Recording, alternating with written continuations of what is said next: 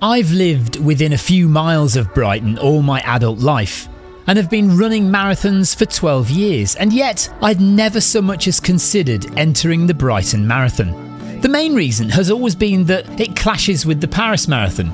Paris was my first marathon back in 2012 and we've returned every year since.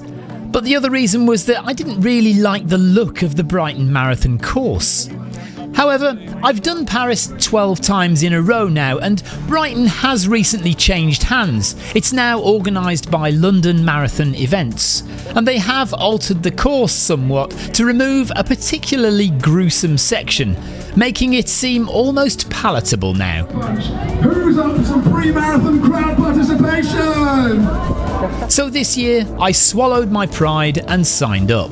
We also invited a group of friends who run with us on Zwift and travelled from all over the UK and abroad to run the marathon with Victoria and me. If you have a treadmill, why not come and join us on Zwift sometime? Good training, good fun and a great community. Welcome to film my run. It is virtually Sunday afternoon. It's something after 10 o'clock in the morning. This is my first time doing Brighton Marathon. Normally we're in Paris for Paris Marathon. We thought we'd take a break this year. So Brighton for the very first time with some Zwift friends and some Brighton friends. We're going to enjoy it. We're going to go for 4 hours today. So no pressure on me. It's a pacing 4 hours. No pressure, says Paul. Let's see what happens. We're going to really enjoy it. It's an absolutely gorgeous day. Might even be a little bit too hot today, but we'll see what happens. Here we go. Paula Radcliffe is just up there. We're going to try and high-five her as we go past. 3, 2, 1, Inkwing, off you go!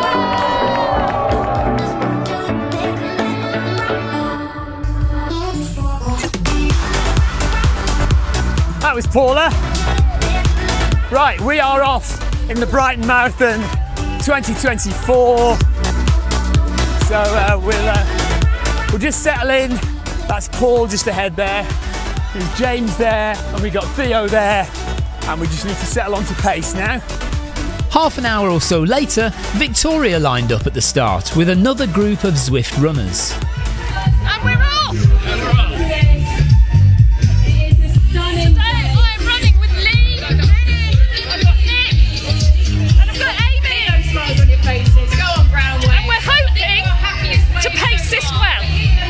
Right, so that's our first kilometre done, 5:52, which is, so we've already lost 20 seconds, but we don't mind.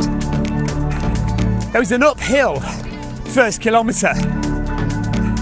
Now we're downhill, so we're hoping it'll spread out a bit and we can kind of make up the time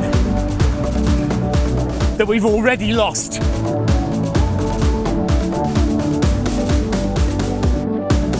We have made up time there on the downhill, so we are now bang on pace. And we just need to relax now for the next few kilometres. Race start is in Preston Park, just north of Brighton city centre. Finding our rhythm, we ran away from the centre along London Road before turning round and heading back towards the park. So we're just passing the start-finish area now. We've gone out kind of north, and then we're coming back down, and now we're heading towards the seafront. We're at 4K. And this start-finish area is really emptied out now. I was really impressed with the crowd support right from the start, and the glorious sunshine made the atmosphere even better. We passed Carol and Debbie, our cheer squad for the day, and kept going. Okay, 5K in and we are bang on pace. 28 minutes for 5K. Nice support early on in the race. Lots of supporters out, but it is a beautiful day. Cool. Spot on.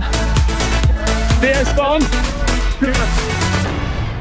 on. First aid station, first water stop at about 6K in. Yeah, 6K there. 5:32 for kilometre 6. So again, we're just a little bit ahead of pace. I'm not too worried. It's not too over-paced.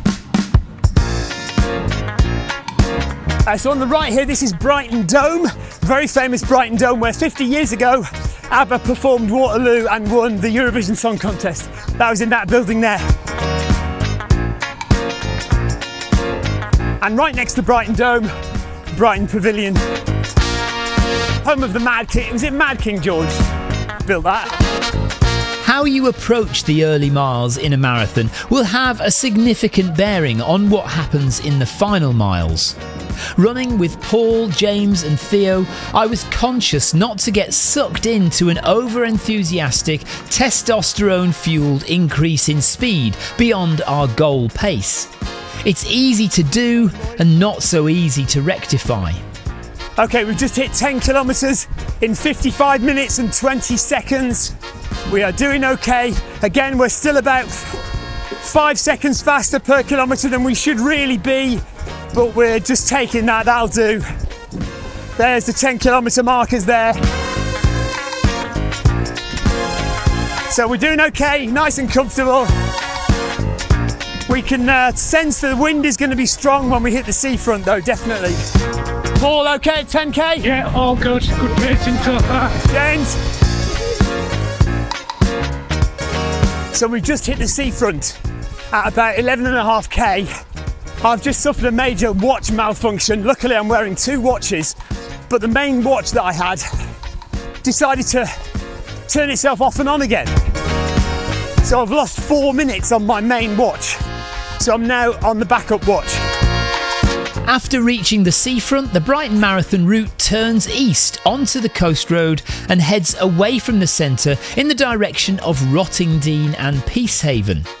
The crowds certainly thinned out here and the wind was stronger, but the views more than made up for that. We passed the impressive and imposing Rodine Girls' School, built in 1898, before turning left and inland to Ovingdean. So High Five energy drinks here if you want them. We've just hitting 10 miles in just under 1:30, so 1:29:30 for 10 miles. Cruising still, nice and easy. It's definitely nowhere near flat.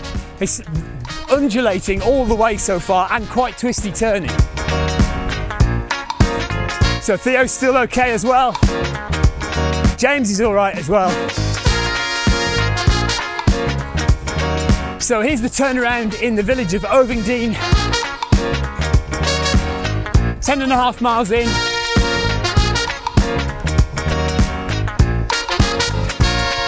So here we are at another U-turn in the road. It's no wonder that a few years ago, Brighton Marathon was measured long, because there are so many twists and turns and ups and downs but we are still enjoying ourselves. We're now heading back into town, so back in towards Brighton. So we're just over 12 miles. If we're in the London Marathon, we are just crossing Tower Bridge with the crowd screaming on either side. It's amazing. Look, we're having a good time. Coming up to the marina, we are not far off halfway now. If the views and the weather hadn't been so nice, this section could have been rather soul-destroying. As it was, I was concentrating on my pacing duties, making sure we were running evenly and efficiently. I was also keeping an eye out for Victoria and her team coming in the opposite direction. Just past halfway in 1 hour 57.5, so we are a little ahead of schedule. Let's just hope that doesn't come back to bite us later. Here's Victoria. Hi Vic. Hi guys, well done. So that was Victoria in her little 5-hour bus. We are on the 4-hour bus here. And we're now on the way home. How you feeling at halfway, Paul? Yes, spot on. Good. Really good. James? Still talking. Not quite on the pace track. Still running. Still running. So we're all good at the moment, but it's not going to get any easier.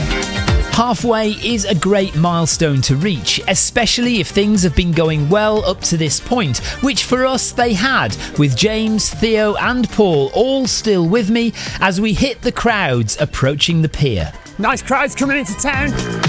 Brighton's Palace Pier over there.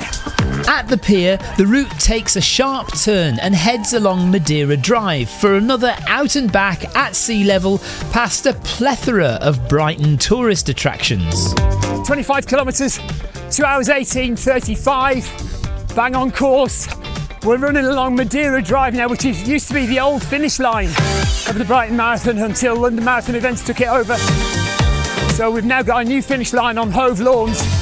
It was warming up now, and the breeze coming off the sea was very welcome. However, eyes front along here as you pass Brighton's famous nudist beach.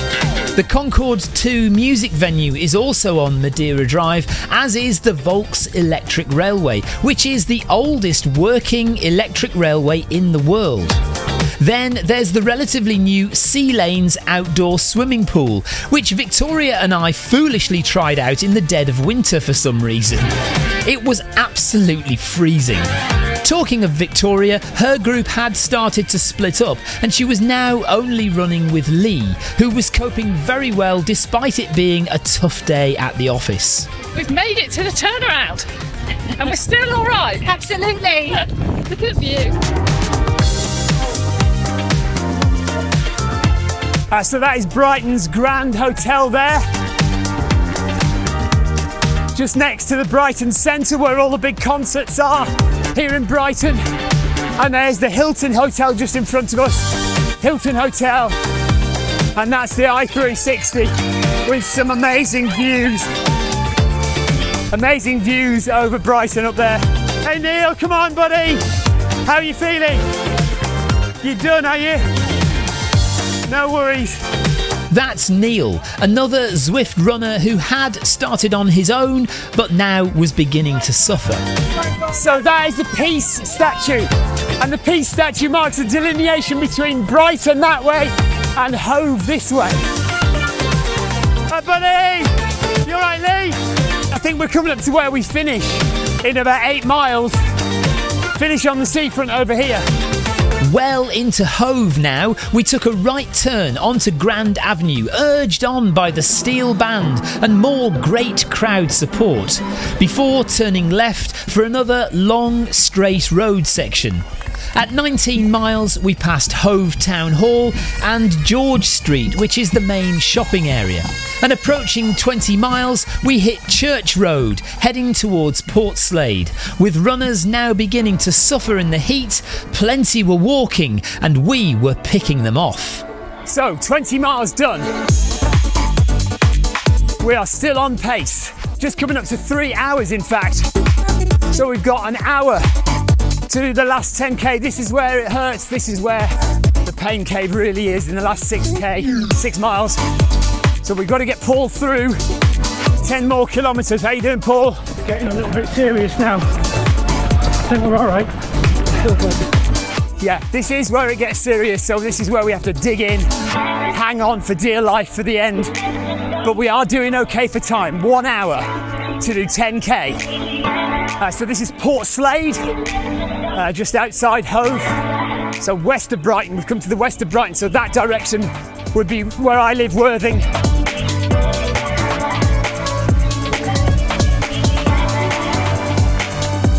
Just had a couple of slices of orange.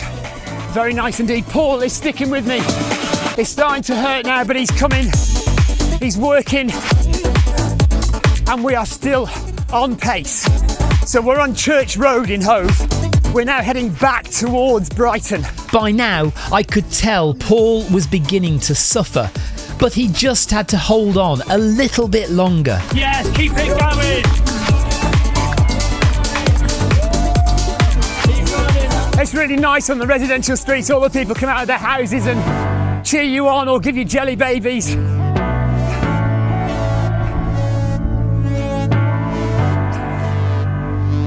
$35 kilometres done. 3 hours, 14 minutes. We've got 45 minutes to get home in under 4 hours. 7k to go. 7k in 45 minutes.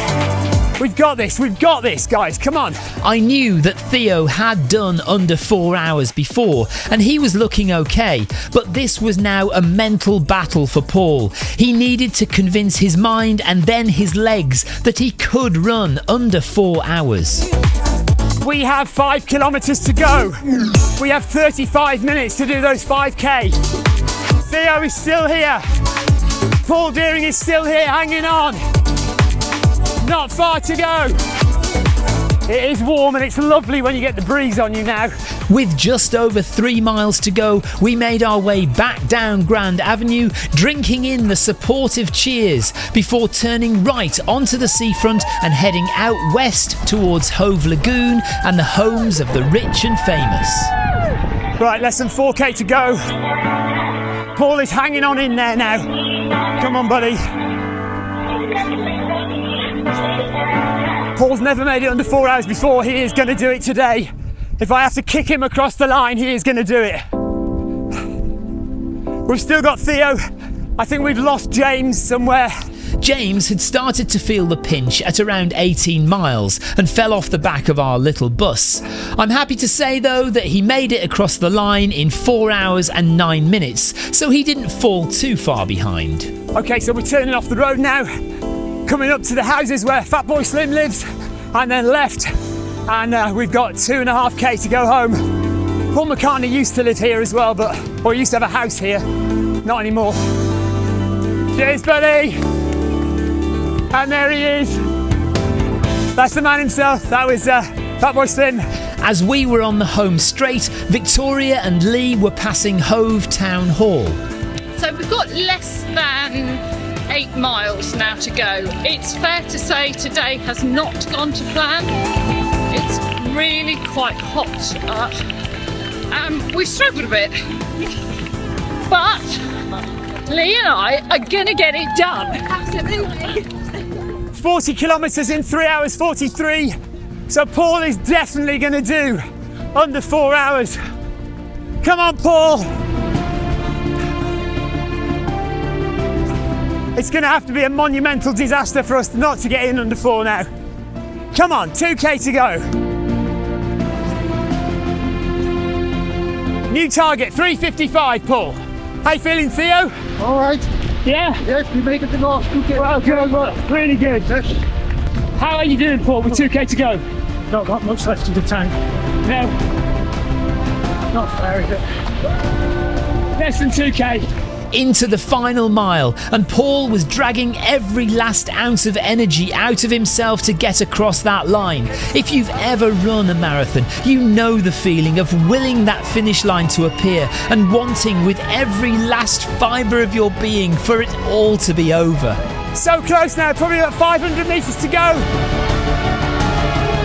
I'm trying to get Paul in under 3:55 now. He's not interested in the slightest. Come on, Paul! As with most road marathons, the finish line was actually a few metres further than 26.2 miles, so 3:55 was a bit beyond us, and Paul was just too exhausted to push any harder or faster. We can see the finish line! 200 metres to go!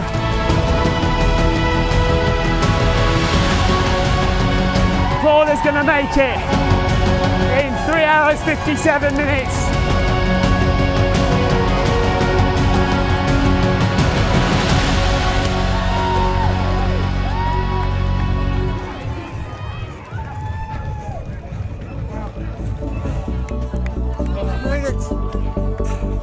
$3:57. So we've done it. Fantastic. Brighton Marathon for the first time. What a superb run from Paul and Theo, and what a gorgeous day to do it. And how nice was that finish with the crowds cheering us in. Decent medal too. Well done, Brighton. Last 2 miles were horrible. I'll have the back of Steve Cousins' calves in my memory for the next few nights, I think. It's actually much better finishing on Hove Lawns. There's a lot more space for people. After a brief lie down, we met up with Carol and Debbie and went to cheer in some of the other runners. Amy ran 5 hours 30, and just behind her were Victoria and Lee. We'll see you at the end then. You okay? What's the matter? Why are you laughing so much? This isn't funny, you know. This is serious. Right, so I've got my drop bag. I think it's time to get changed out of the gear.